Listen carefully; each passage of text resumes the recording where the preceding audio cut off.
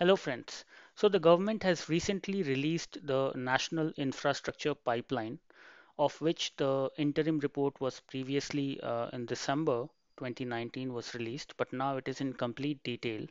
And we can see that the plan of investment for the next 5 years up to FY26 is somewhere around 111 trillion rupees, which corresponds to more than $1.5 trillion dollars.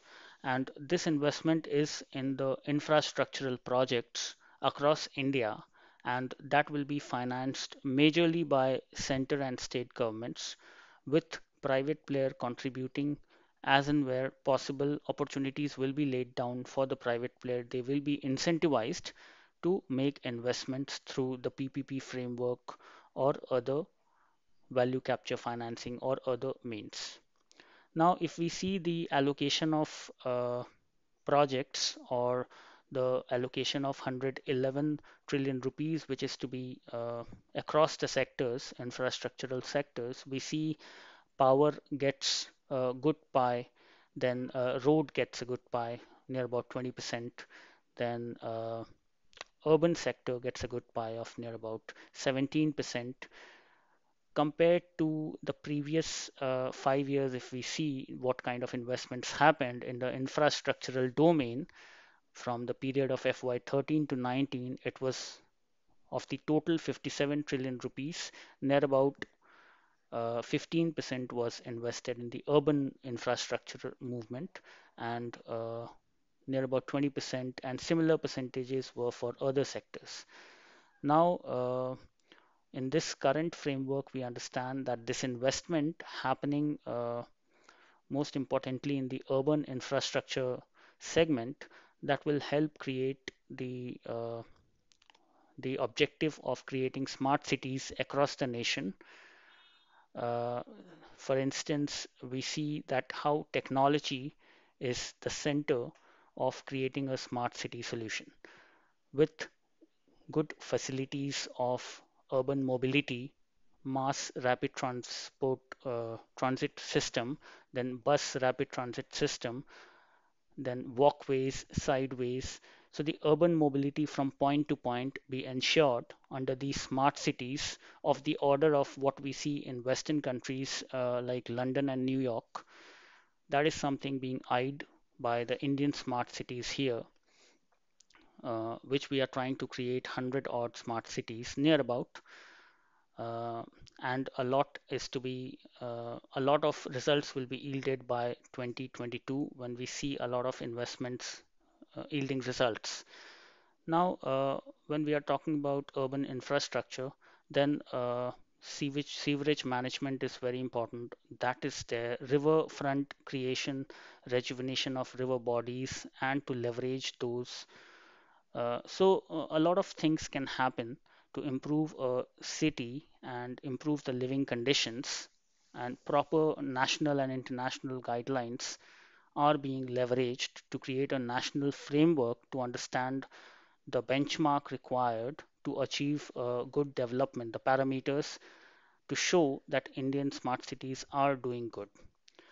Now, in that context, when we see a question of financing happens, and there we have to create innovative ways of financing these projects, these infrastructural projects, and even beyond to create more and more smart cities.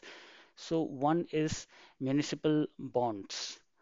Now, Pune has shown a great result of leveraging money from yielding 10-year municipal bonds. Other cities are also looking for these, and I think more than 55 cities have received investment grade ratings for investing in their municipal bonds.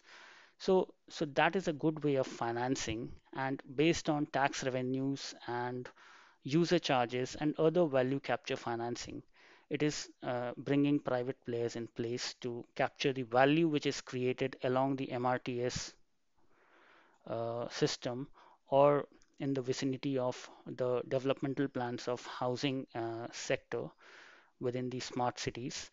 A lot of value can be captured, and overall, a lot of money can be orchestrated to improve the living conditions of the people.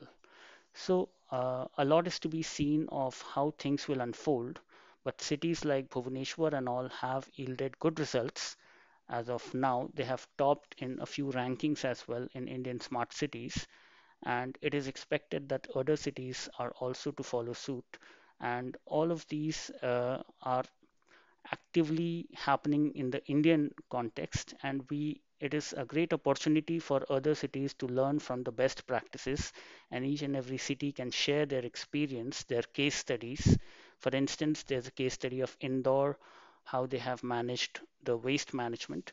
So a lot can be learned and picked up and induced in different cities.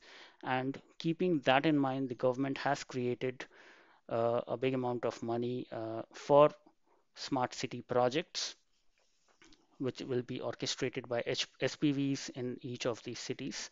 And apart from that, there are other missions as well. Amrut is there, then other Swachh Bharat mission is there.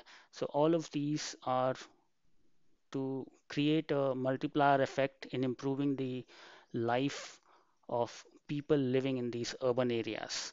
And we understand that more people are concentrating in urban areas as these are the growth engines of India. And people are migrating from their disguised employment in the agri sector to one or the other productive activities within the urban sector. And we are seeing the population is increasing from 33% of the total population in urban centers. It is expected to further increase and reach up to 50% in the coming decade.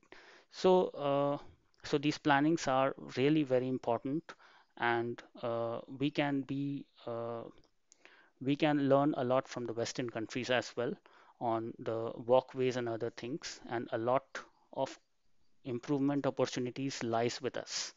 So hopefully these forms of investment, these NIP plans, these lie very effective for development of India. Thank you.